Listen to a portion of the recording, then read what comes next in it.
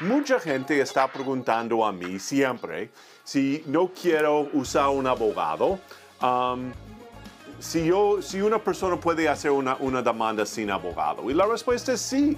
Y yo voy a enseñar a toda la gente ahora cómo puedes hacer una demanda sin abogado si ustedes quieren hacerlo solo. Voy a explicar todos los pasos que usted tiene que tomar para hacer la demanda, poner la demanda en corte. No necesitas usar un abogado. Voy a explicar todos los pasos. Entonces, si ustedes quieren hacer una demanda, y una demanda es una aplicación por beneficios, ese es el papel que tienes que llenar. Y voy a pedir que Marco ahora busca en el internet, y también yo voy a hacerlo, en la página de la Comisión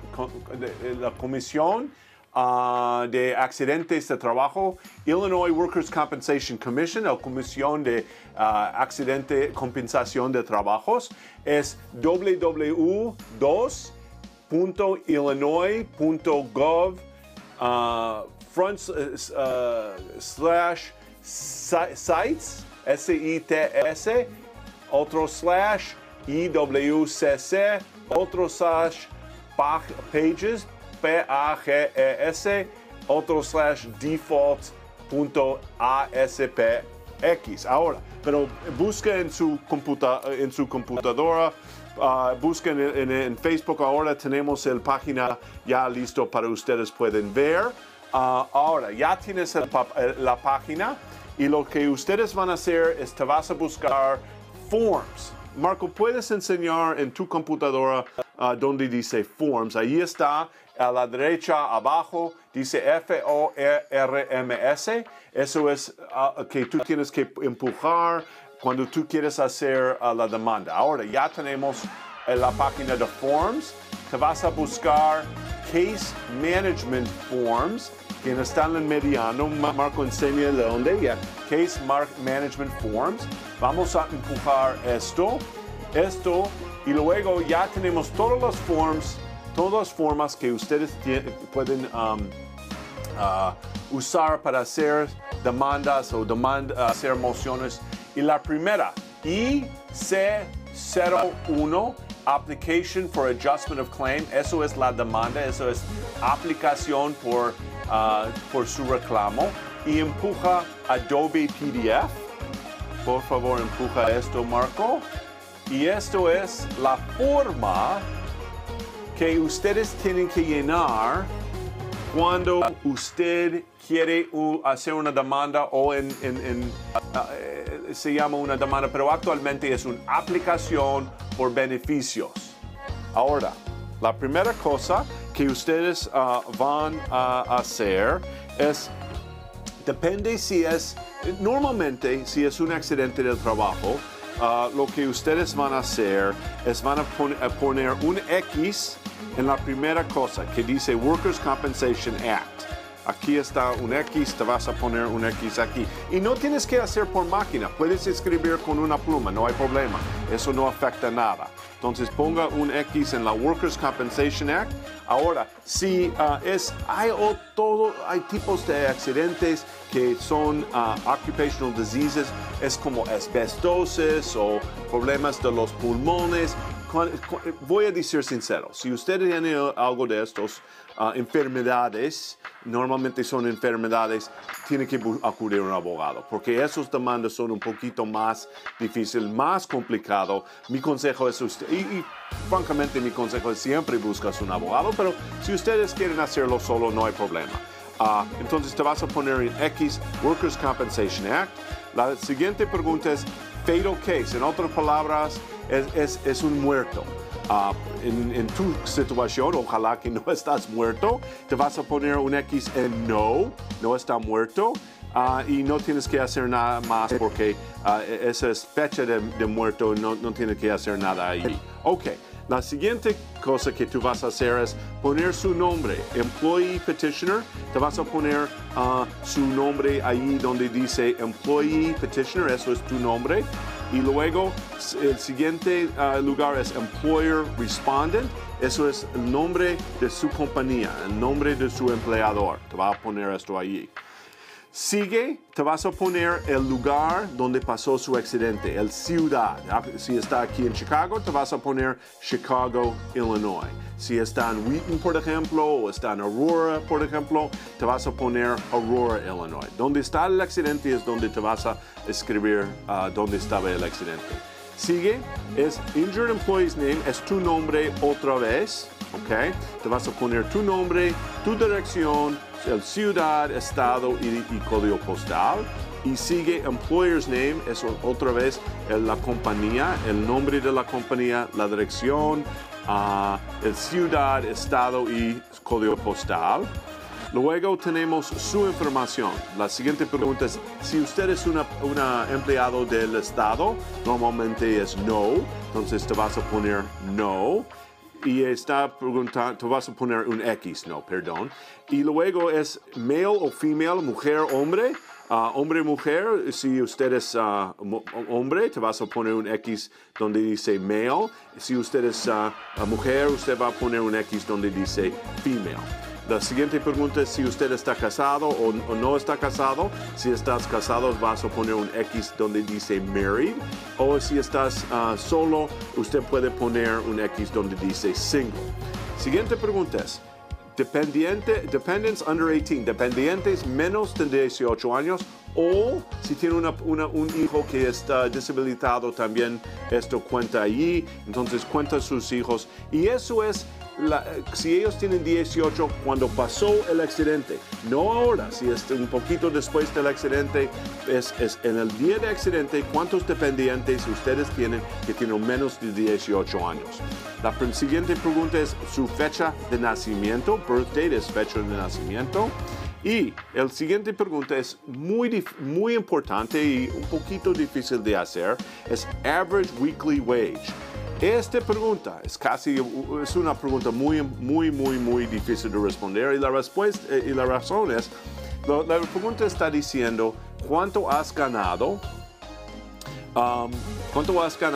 un promedio cada semana por las 52 semanas antes del accidente, el promedio. Entonces, eso es un poquito difícil de saber si cuenta overtime, si no cuenta overtime. Si tiene una pregunta puede hablar con un abogado, puede hablar con nosotros, pero si básicamente usted trabaja 40 horas y usted recibe una cantidad, usa por ejemplo, si ganas $10, 40 horas la semana es $400, puedes poner ahí $400.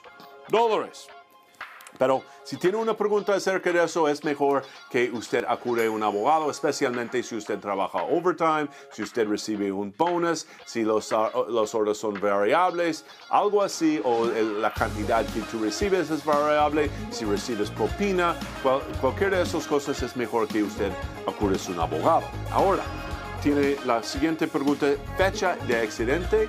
Si usted sabe la fecha, vas a poner la fecha allí. Siguiente pregunta es, the employer was notified of the accident orally in writing. Ahora, la ley aquí en el estado de Illinois dice que usted tiene que reportar su accidente a su patrón. Eso es, ¿cómo reportaste su accidente? Puedes reportar su accidente oral o por escrito. Te vas a poner un X en orally, si es oral, o en writing, por escrito en writing. Ahora, siguiente pregunta. ¿Cómo pasó el accidente? How did the accident occur? ¿Cómo pasó el accidente? Por ejemplo, si una persona estaba manejando un forklift y pegó a usted, te vas a poner esto allí. Puede ser en español, puede ser en inglés, no importa. La corte no es importante si está en español, pero ¿cómo pasó el accidente? Siguiente pregunta es, what part of the body was affected? ¿Qué parte de su cuerpo estaba afectado? Si es un dedo, tienes que poner derecha o izquierda, derecha. Puedes poner su brazo, su pierna, su tobillo, codo, cualquier parte de su cuerpo te vas a poner esto ahí. Puede ser en español o en inglés. What is the nature of the injury? ¿Cómo afectó? ¿Qué tipo de accidente es? ¿Qué tan serio es? Entonces, yo pienso que lo mejor pongas es severe y permanente, ¿verdad? Eso es lo que yo pienso, porque casi todos los accidentes son serios y todos los accidentes son permanentes, ¿verdad? Y eso es pero tú puedes poner como tú piensas es su accidente serio, algo así. Eso es lo que está preguntando. Return to work date. Si ya regresaste al trabajo, te vas a poner esta fecha ahí. Si no regresaste al trabajo, puedes poner no regresó al trabajo todavía. Is a petition for immediate hearing attached? Normalmente, básicamente voy a decir, si usted está poniendo una petición para una audiencia inmediata, lo que está preguntando esa pregunta, necesitas ocurrir un abogado, porque eso es un poquito complicado. Entonces, normalmente te vas a poner no, porque una petición por una audiencia inmediatamente no estás poniendo esto con la demanda. Is the injured employer currently receiving temporary total disability? Está preguntando si estás recibiendo beneficios ahora. ¿Sí o no? Siguiente pregunta is a prior application ever filed for this employee? List the case number and its status. Lo que está preguntando esta pregunta es si hay otra demanda que ya está puesta por usted. Si está puesta por usted, tienes que poner sí y decir cuáles son los números de los casos anteriores. Ahora, tienes que firmar allí donde dice Signature of Petitioner, te vas a poner la fecha. Ahora, la siguiente cosa es, eso es para abogados, no tienes que hacer nada en esa última parte. Abajo puedes poner marco aquí abajo de Appearance of Attorney, no te vas a poner nada. Otro lado, segunda página. Eso es el lugar donde tú vas a confirmar que usted está mandando la demanda a su patrón, a su compañía. Entonces te vas a poner en la primer lugar su nombre, tu nombre.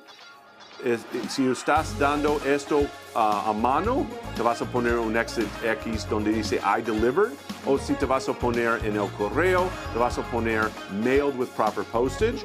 En la ciudad donde estás haciendo esto, Chicago, por ejemplo, a qué hora te vas a poner, si tú daste esto a mano, es la hora cuando tú vas a dar a mano, o si tú pongas en el correo, a la hora que tú poniste esto en el correo.